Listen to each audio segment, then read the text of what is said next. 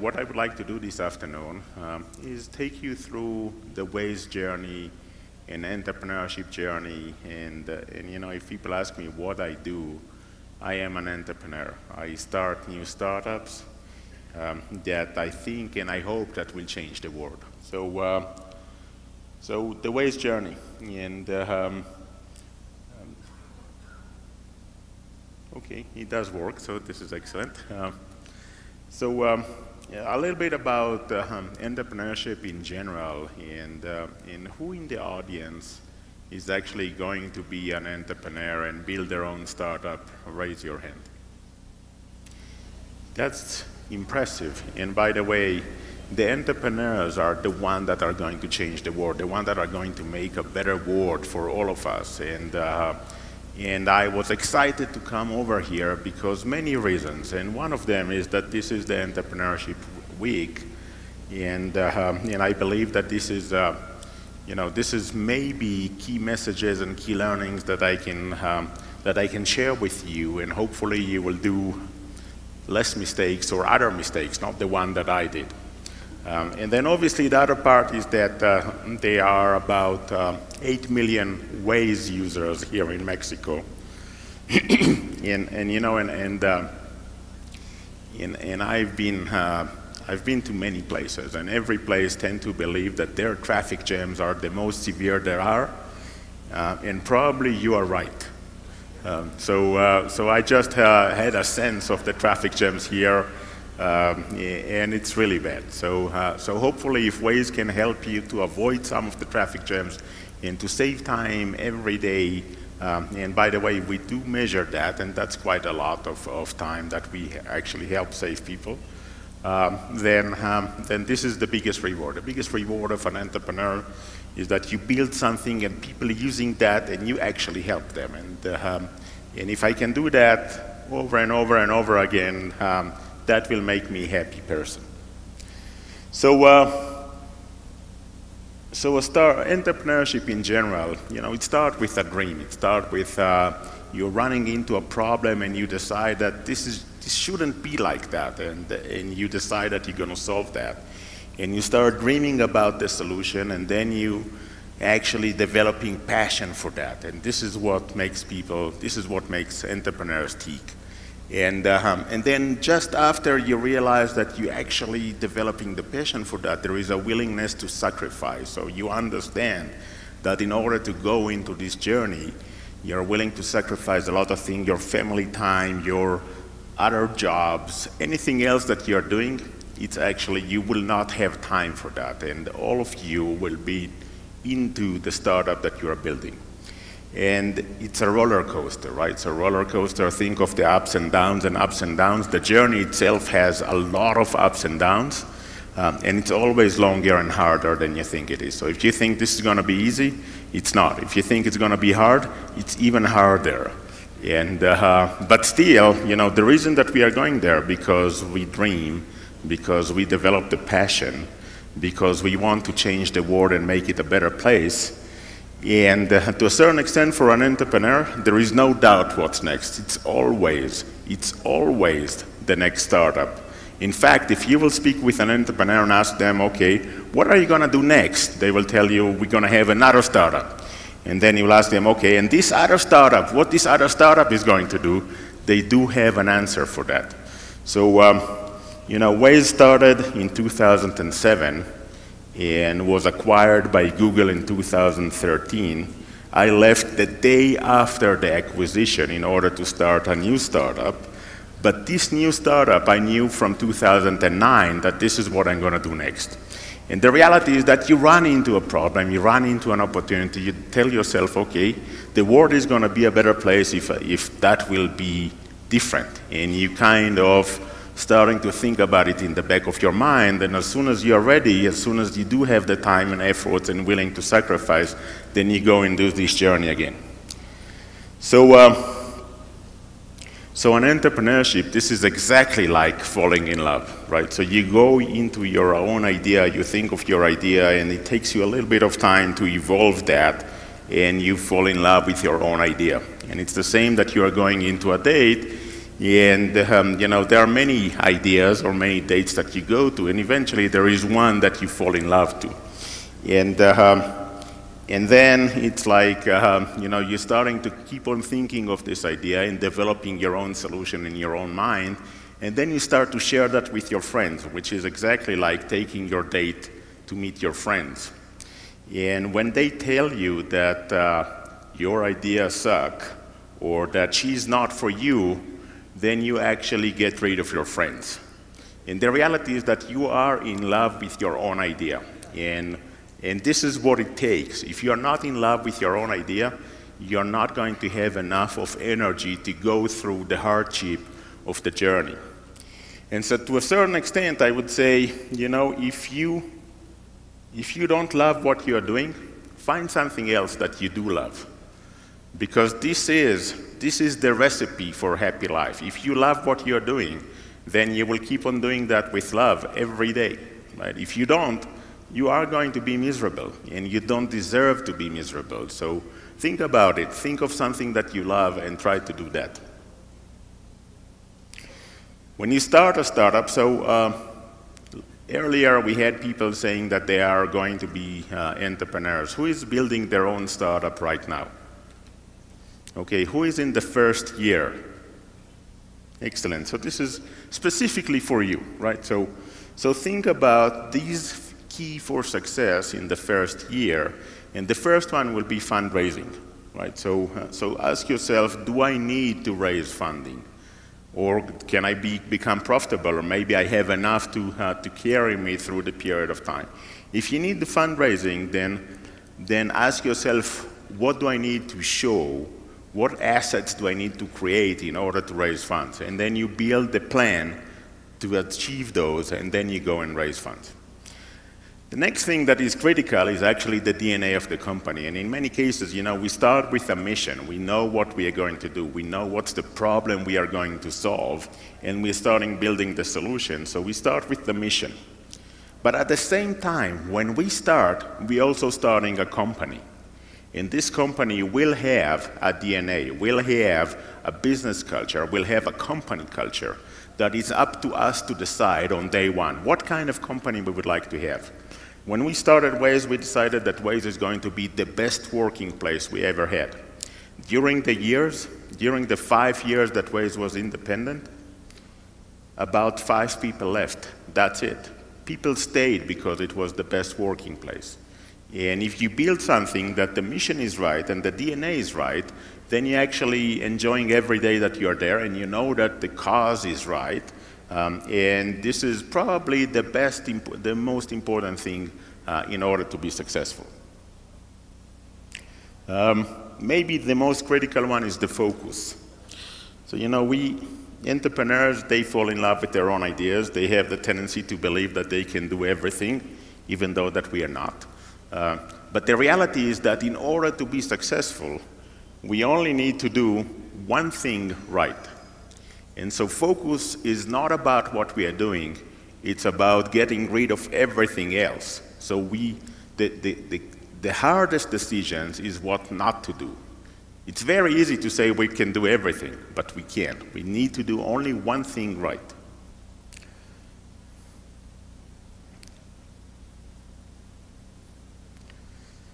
And as I mentioned, it's a long journey. In particular, the one that there is no traction. And I will demonstrate that later with the Waze journey. But there is a period of time that there is initial excitement, and maybe people are writing on you on the paper, and maybe you appear on TV, and there is initial traction. But then the product is not good enough. And it creates lack of traction for a long period of time. And only if your mission is right and the DNA of the company is right, you would go through that period of time. And imagine that as trying to cross the desert, right? So try to imagine that, right? So you're looking at the desert, you are in the middle of the desert, you're looking around you, and it's only sand and sand, right? And you keep on walking the same direction, you walk and walk and walk and walk, and it's still only sand and sand around you.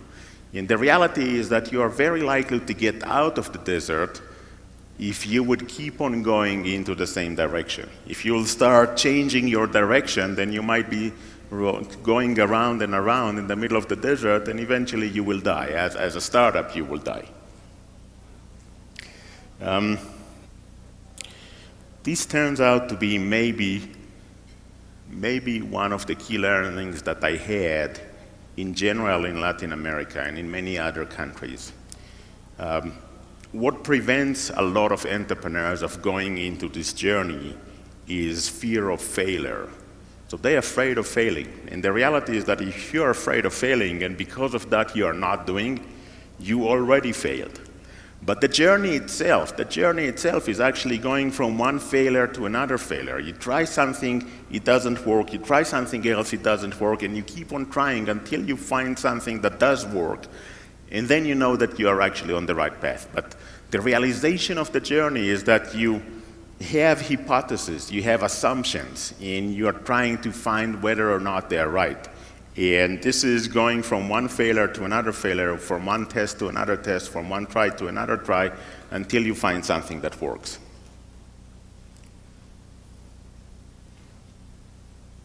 By the way, just putting things into perspective, second-time entrepreneurs have 5 times higher likelihood of being successful. And it doesn't matter if the first time was success or failure. So just keep in mind that we learn so much better from failures than from being successful, that if you go into this journey and fail, just remember one thing: the likelihood of being successful this time, 5 times higher.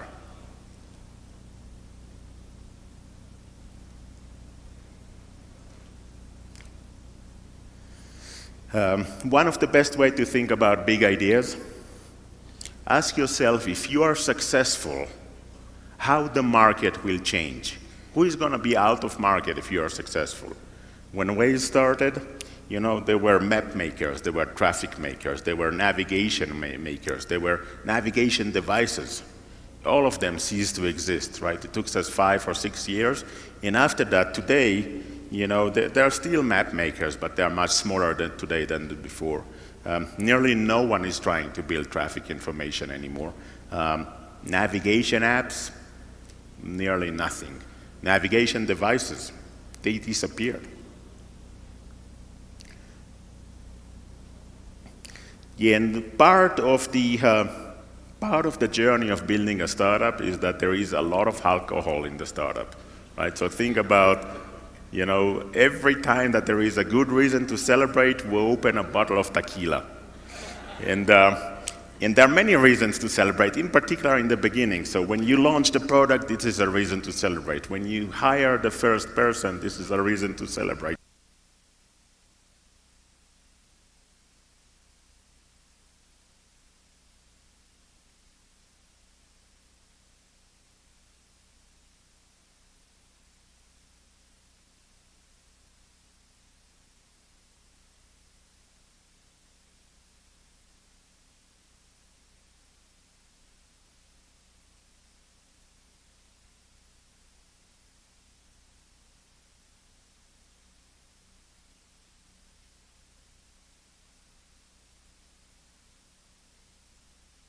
How you deal with patent infringement or with lawsuit and so forth. You know, the first time that Waze server failed, that was actually a major failure. We had an outage of many hours, and you know, and all the newspaper in many places say that that Waze is a problem, right? That we don't know how to drive anymore without Waze, and if it fails, then this is national disaster. The best thing that you can have is actually people that are using your product telling you thank you. And you know, and this happens if you're building a product that creates value to users, you will get a lot of those, and this is the biggest reward.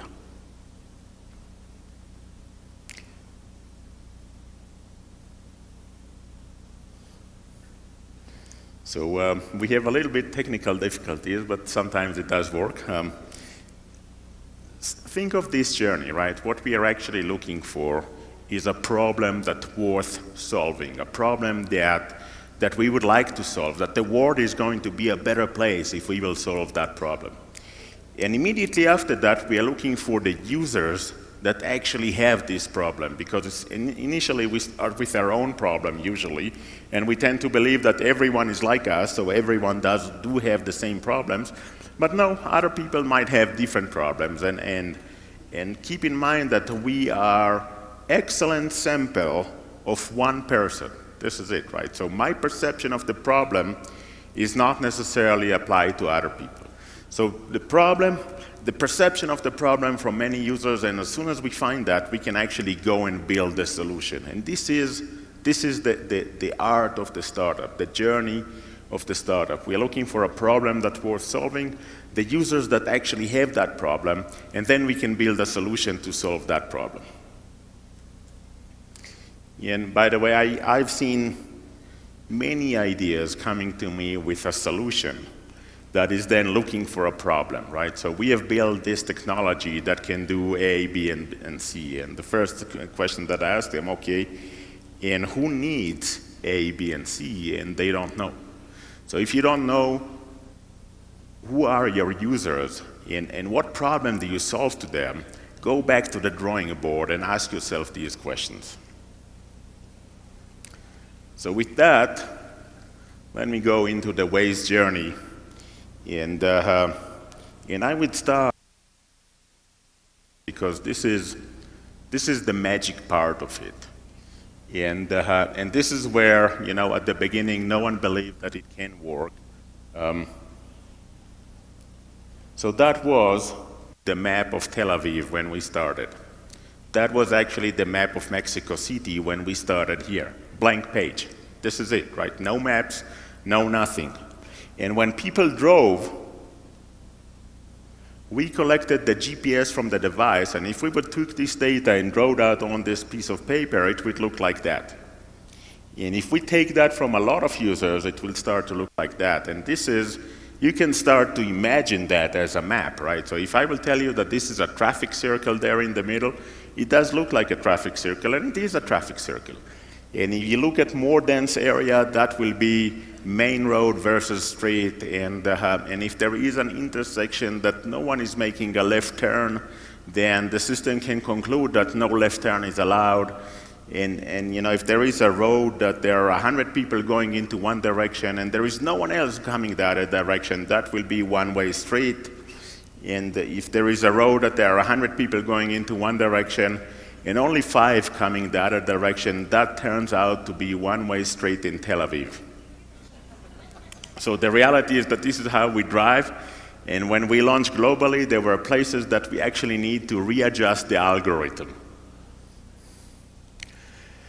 Now, we created automatically a map out of that, which is not a searchable map, and the street names actually came through map editing tools that we have created and allow people to actually use them and add street names and house numbers and points of interest and other attributes to the map that makes that a map. Now, if someone drives slow, we realize that there is a traffic jam, and once we have a lot of users, then all of a sudden we can create a complete map and a complete traffic map where traffic jams are. Now, the important part is that this is done nearly 90% automatically, maybe even more than that. So when you drive, you actually not just, you know, figuring out where traffic jams and how to avoid them, but also helping the rest of the drivers to avoid traffic jams, because you reveal to everyone where are you and how fast you are going. And this is enough for the system to extract this information from all the drivers and recreate the map of traffic and then tell people how to avoid traffic jams. Is that really works?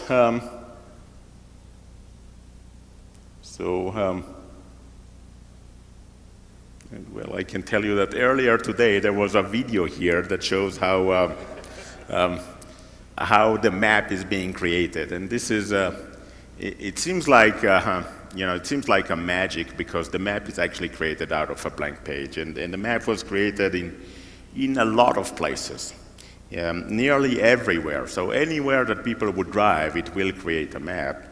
Yeah, and it took in some places about 6 months for the map to become good enough, and at least in particular in metropolitan areas. And as soon as you become good enough, then you're starting to win over competition.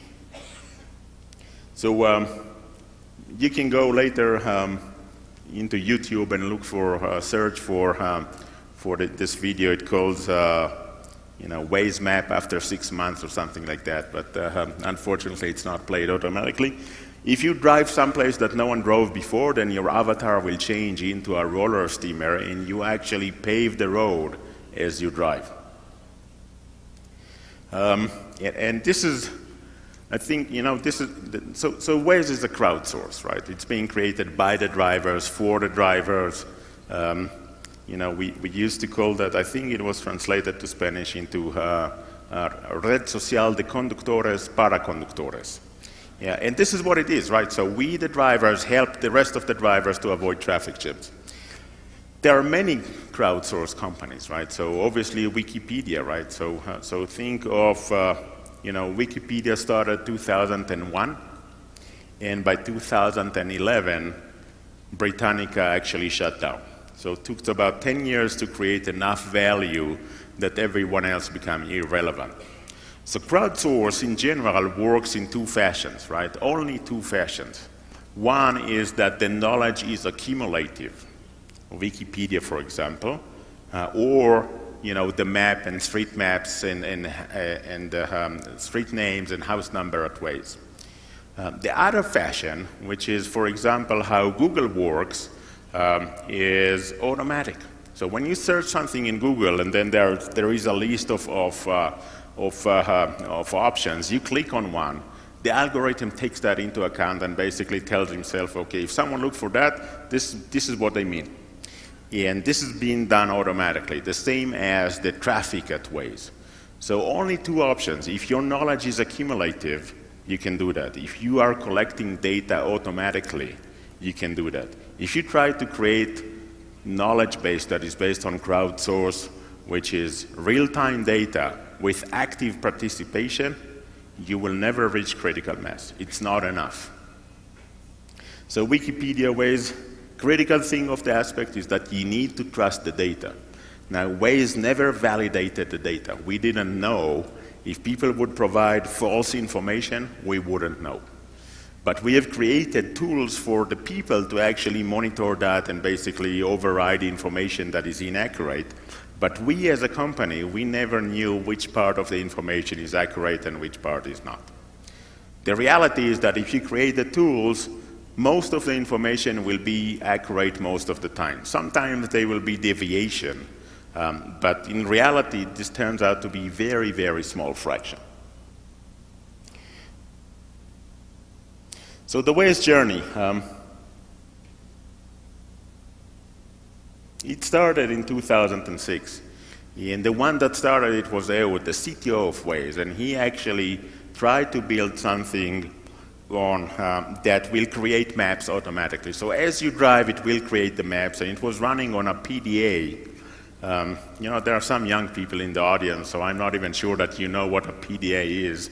But long time ago, just before we had smartphones and iPhones, there was a digital device like a pocket computer that was called PDA, and the first version of Waze was running on PDA. And it was only Ehud by himself, and he was trying to do that not even as a startup, but just as a project in Israel. And only in 2007, we decided that we're going to do that.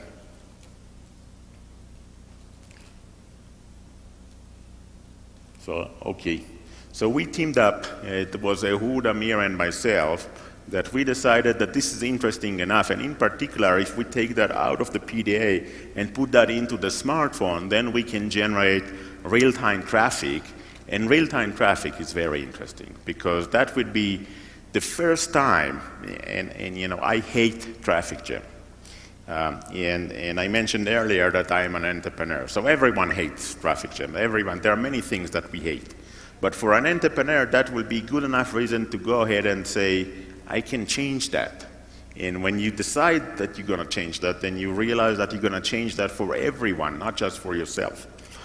So we built the story, we defined the DNA of the company, and then we went fundraising.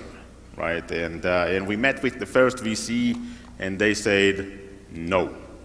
And then we went to the other VC, and they said no, and no, and no, and no, and no. And a lot of times I heard no. So two things I've learned. One is that there are 100 different ways to say no. And I know all of them. And the other one, which was very disappointing, is that there were more people telling me no when I went fundraising than girls saying no when I went dating. And it's hard. Raising funds is very, very hard. And I will touch base on that towards the end and telling you what do you need to do in order to do that. But the most important part of it is that this is very hard, and it's always hard. Even today, when I go raise funds to a new startup, it's still hard. And it was still running on a PDA, but the roadmap was that we're actually going to take that into a smartphone, and that will create the real-time traffic.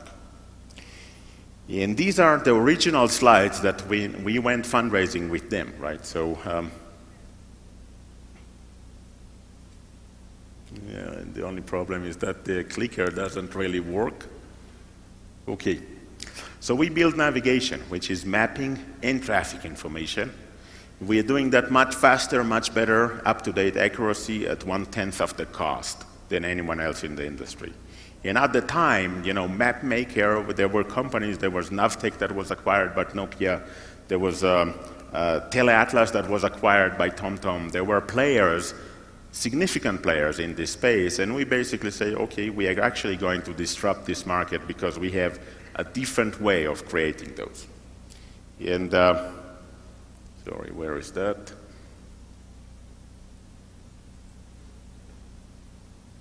Okay, and the smart or the magic is with the fact that we are actually doing that automatically. So automatic user-generated content.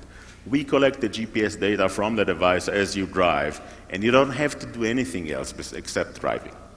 And that creates, you know, for us, that was the magic.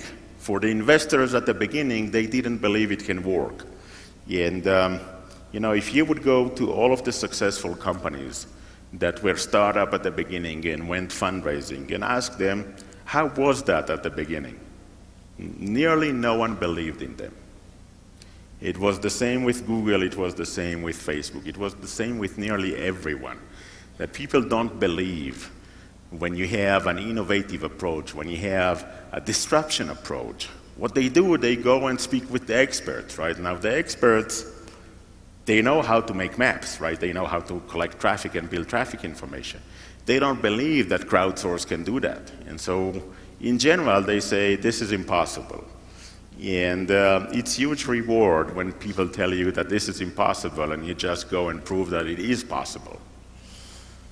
So that was 2008. We started a company, we called that LinkMap at the beginning, and we raised $12 million. So eventually, after all the 100 different ways of saying no, I found out how people are saying yes, and we started, you know, we built the first version that was running on a smartphone, and that was running on a Nokia phone, right? So you know, think of the history line, right? So dinosaurs, PDA, Nokia, and we are here today. And it's quite scary, right? So 10 years ago, you know, Nokia was the biggest name in the mobile industry, and they disappeared in less than a decade. And is that possible that companies that we see today will disappear in the next decade? It's more than possible. It's actually going to happen. Now, the only problem is that we don't know whom. If we would, then we will sell short on that. But we don't know who is going to disappear. But there will be disruptive technology. There will be different ways of going into the market. There will be disruptions in the way business is being conducted that will reshape the market, and some that will not adapt fast enough, they will disappear. 2009, we finally launched the product. And we started in Israel, we launched the product in Israel, and then later on in the US, and towards the end of the year, we launched the product globally. And essentially there is Waze everywhere because everywhere that you drive with the app, it will start creating the map. And if we reach critical mass, then the map will become significant. And we brought Noam as the CEO in 2009. I was the CEO at the beginning, but I hate to be a CEO. This is so at the beginning, it's excellent, right? So you create the vision and you recruit the people and you define the DNA and you're doing everything. But after maybe the first year, then there is the realization that you need to deal with execution and with everything that you need to deal with, and I figure out that I actually hate that. So that was 2009, and then happens 2010.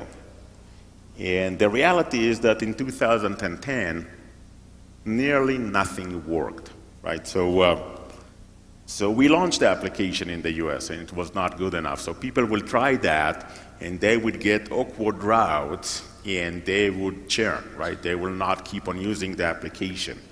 And that was pretty much the same nearly everywhere.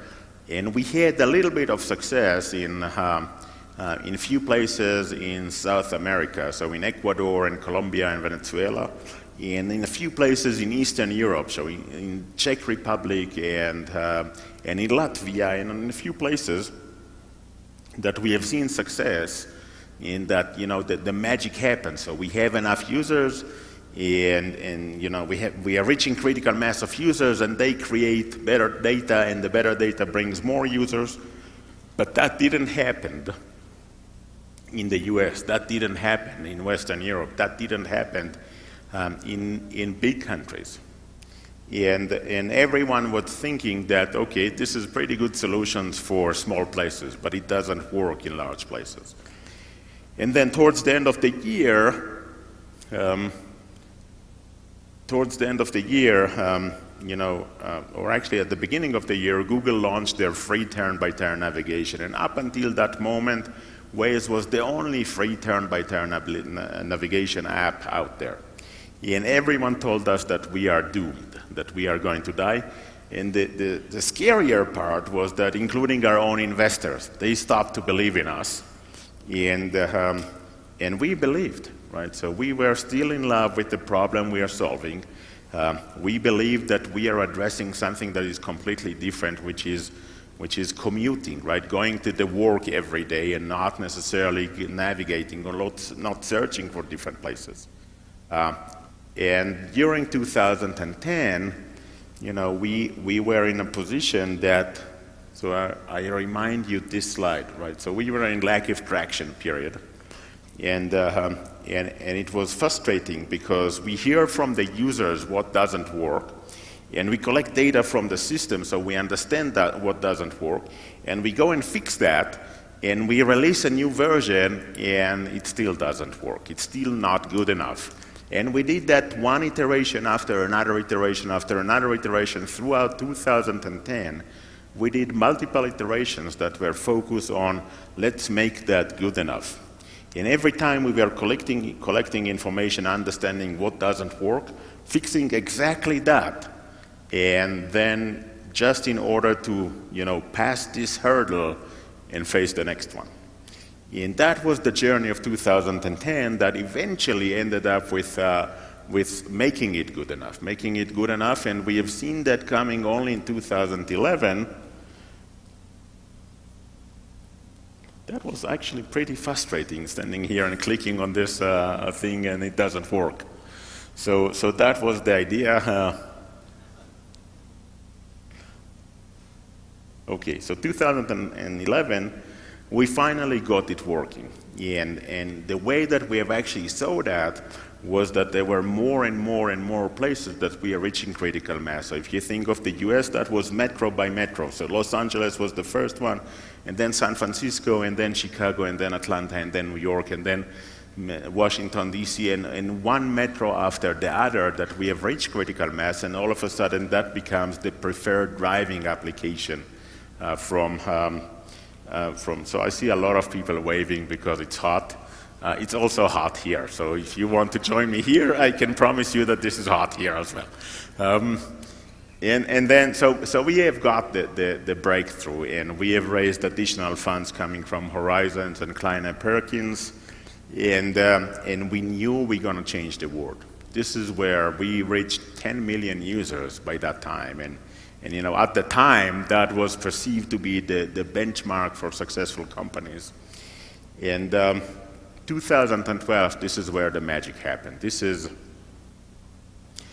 where Waze was growing faster than the entire industry together. So all the navigation apps and navigation devices and anything in this space together, Waze was actually growing faster than all of the industry together. And in 2013, you know, we were growing at about 4 million users a month, and Google came up in the middle of the year and basically put a proposal to acquire us. And you know, there were a few things that we discussed with them, that Waze will remain Waze and still helping drivers to avoid traffic jam.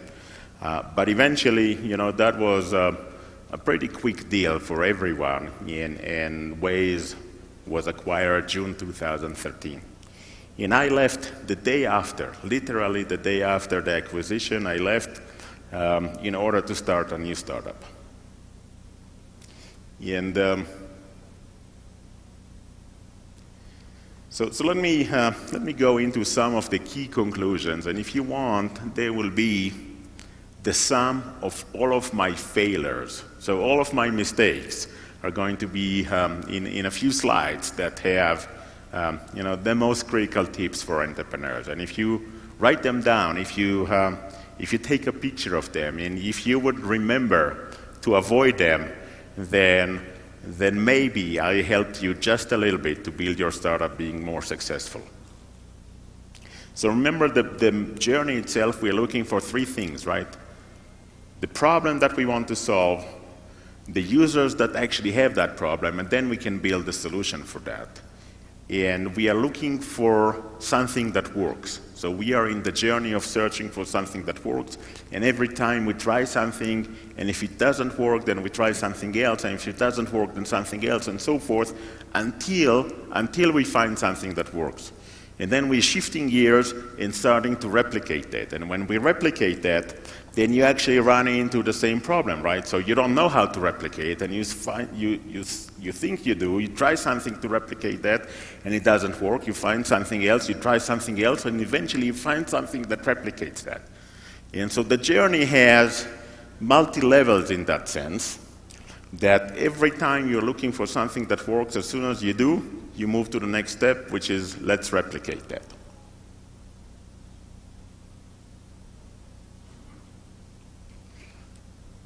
Something that works. I thought that you're going to bring me something that works. Thank you.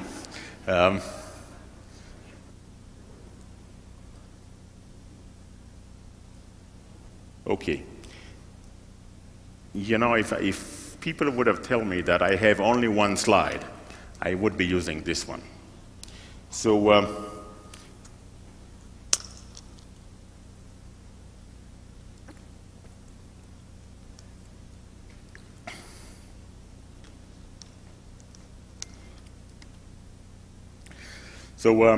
who are your users and what's their perception of the problem? And in many cases, you know, we tend to believe that we understand that, but the real way to find out who the users are is actually speak with them, right? So speak with people around you and ask them if they experience the same problem, and what's their perception of the problem, and how much is that important for them to solve them, and then introduce the solution. So speak with the users if you want to get their feedback. Make your mistakes fast.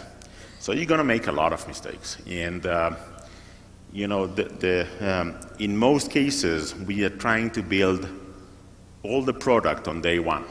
And the reality is that the faster that we will go to the market, it's going to be easier for us to collect feedback. And even if the product is not ready, even if the product is embarrassing, is to the level that you would be embarrassed with what you've just released, you should go out there, because that's going to increase dramatically the way that you collect feedback from the users.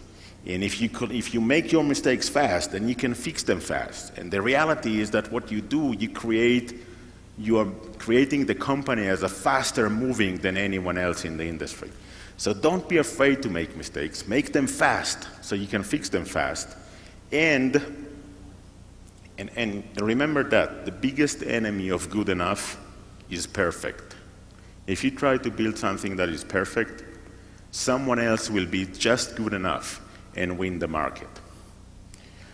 The DNA and the mission defines the journey that you're going to have. If you don't build the mission and the DNA right at the beginning, if you don't know what problem you're solving and why the world is going to be a better place if you are successful, and if you don't make sure that you build the right team around you, people that are committed to solving this problem, people that can work together, people that enjoy working together, then during the journey, you will have a hard time. You would look at your own company and you will tell yourself, this is not what I was dreaming of.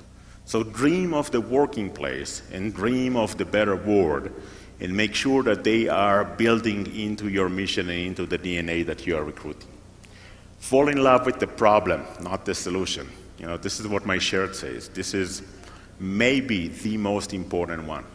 If you fall in love with the solution, the problem might disappear and you ended up with a solution that is not relevant. Stay focused on the problem. And the reality is that the most successful companies are the ones that actually claim ownership of the problem and not the solution. The solution will change over time. Focus on the problem. Focus, we mentioned that, it's not what we are doing, it's what we are not doing. These are the hard choices. The main thing is to keep the main thing the main thing. Everything else is not important. And don't be afraid to fail. You know, don't be afraid to fail. If you are afraid to fail, then the reality is that you are not trying, and the result is that you already failed. So don't be afraid to fail.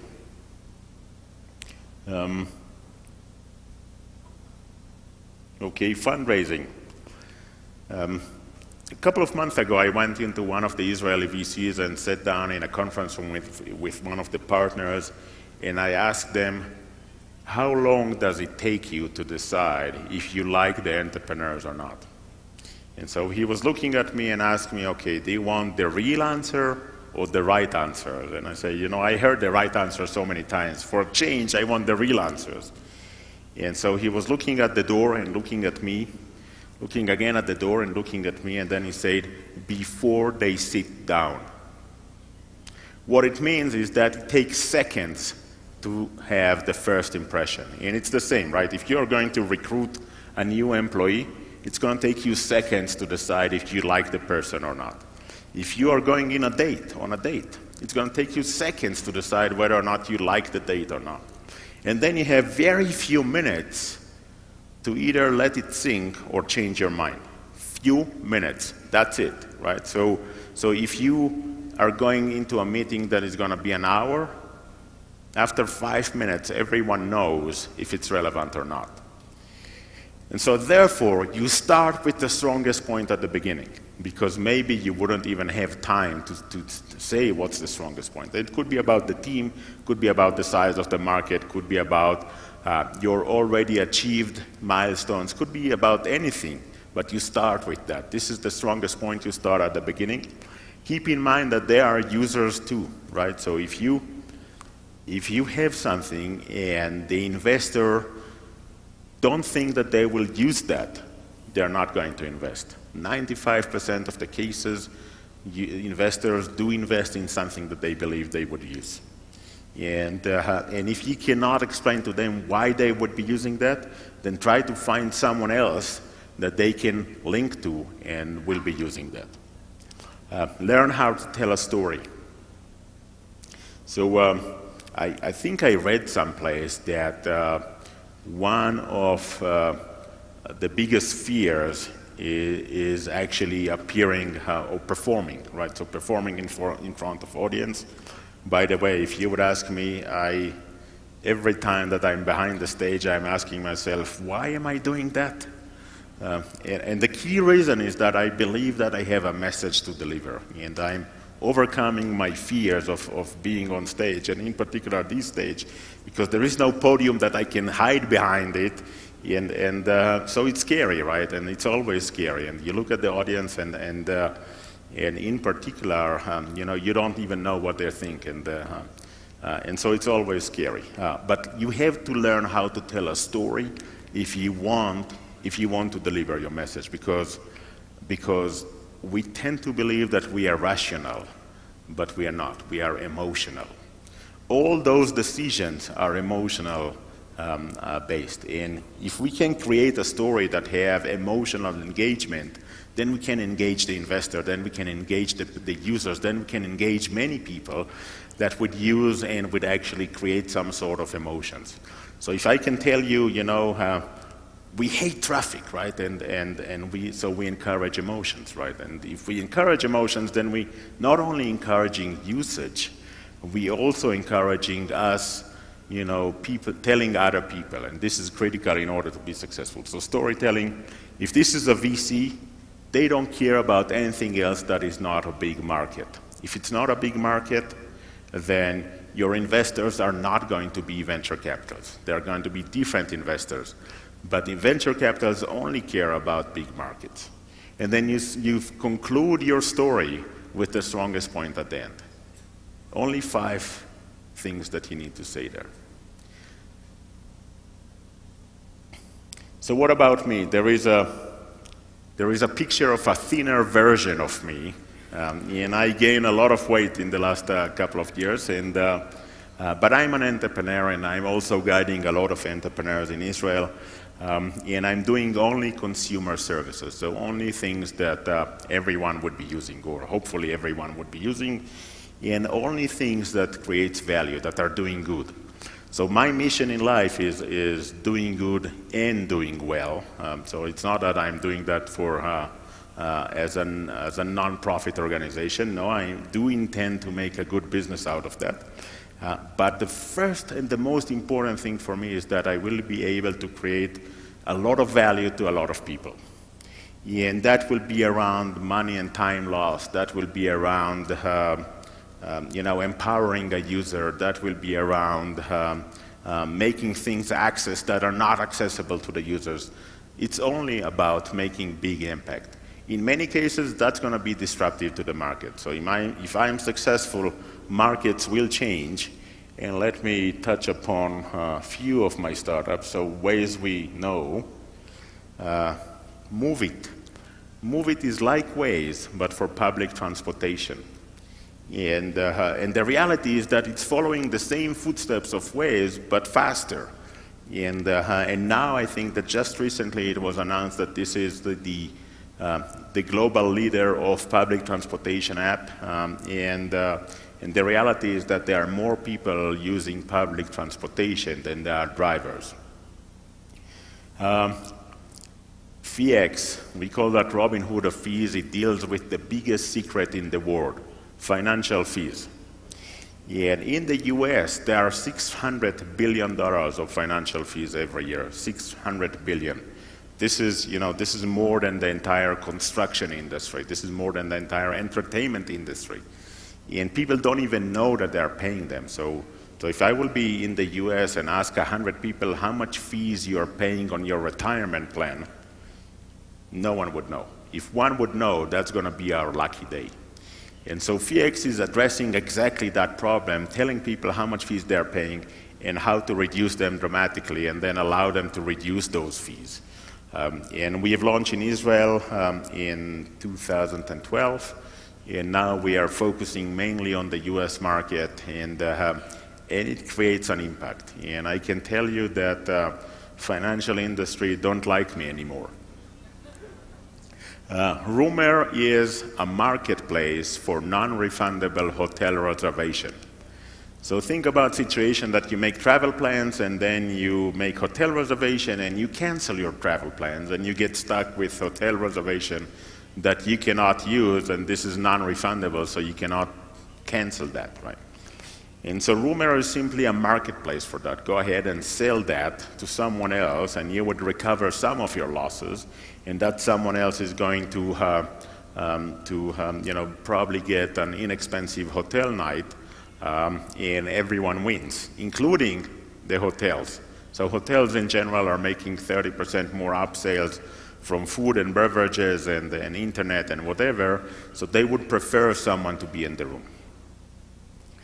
Zeek is a marketplace for store credit.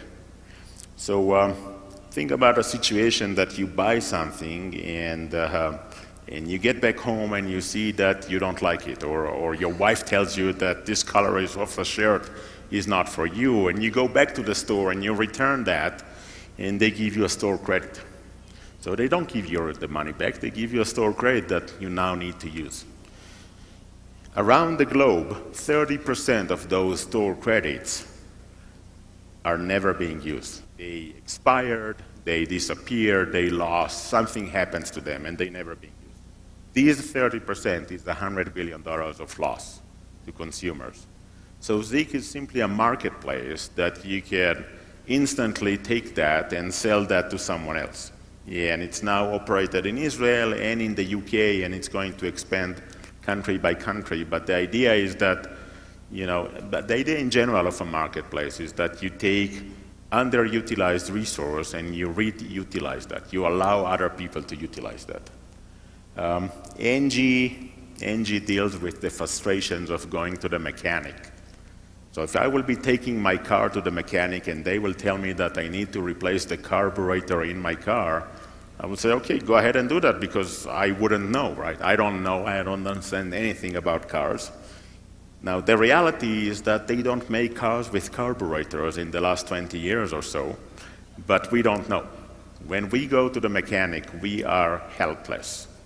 And so Engie is an app running on the smartphones, connects to the car computer, doing the diagnostics for us, understanding what's wrong with the car, telling us in a language that we can understand, and then actually asking for mechanics around us to provide us with a quotation. So empowering the users and allowing the users to actually do price comparison. And by the way, if you do price comparison, you will find out that the price varies dramatically. So maybe 50% difference between one proposal from one mechanic to another mechanic and so forth. But today, we cannot compare prices, right? You go to the mechanic, they tell you, leave the car here and we will call you, right? And they call you in the middle of the day and they tell you, okay, we just find out that the carburetor is done, right? No. Fairfly deals with the biggest secret in the travel industry, and this is what happened to the airfare after we booked our flight. So in many cases, we compare prices before we make travel arrangement, before we book our flight. And maybe we even monitor them over a period of time, and we see that they are going up and down. And at a certain point of time, we make the booking. Now, the price keep on going up and down, but we don't check that anymore. So Fairfly checks the price of our own itinerary, and if the price drops below the cancellation fee, so this is the price, this is cancellation fees, and if the price anywhere here, we are actually leaving money on the table. So it will let us know, right now you're leaving money on the table, one click, rebook the same flight, and get some of your money back. And as you can see, all of them are about consumers, all of them are about doing good to consumers, and all of them are trying to address big problems. And I keep on creating new startups, about 2 or 3 every year, and hopefully I will keep on doing that, and eventually solve many, many problems. So with that, let me finish with one more story. That it's an old story, so I assume that many of you have heard that, but it's always good to have refreshing to that. So there was a big conference in year 2000, and a lot of CEOs came to the conference, and the presenter was standing behind the podium, so there was a podium, and he was taking a glass jar from underneath the podium and putting it on the podium and asked the people whether or not the jar is full. And so everyone say, it's not, and he said, you're right. And then he, from underneath the podium, reached out to a basket full of baseballs and poured those baseballs in, and there were like 3 or 4 of them fitting into the jar, and the rest overflowed.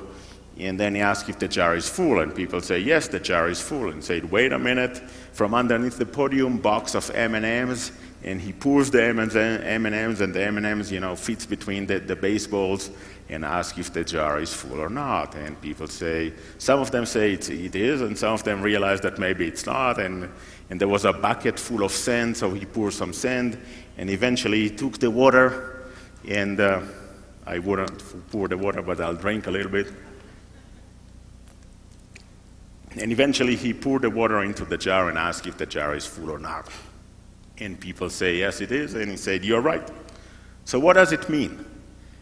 And so someone from the audience said that, you know, it doesn't matter how full your agenda is, you can always fit one more thing into it. And he said, he looked at it and he said, no. The baseball, these big balls, are the most important things in our life. And the M&Ms are the one that provides us with color and taste and everything else. And the sand and the water are the one that will take every available resource that is not being utilized, time, money, everything.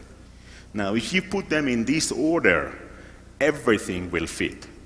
But if you'll start with the waste timers or with everything else, then these baseballs, these big balls, these big things in your life will not fit into your life. So now go and figure out what are the most important things in your life and make sure that you deal with them first. The rest will follow. Thank you very much.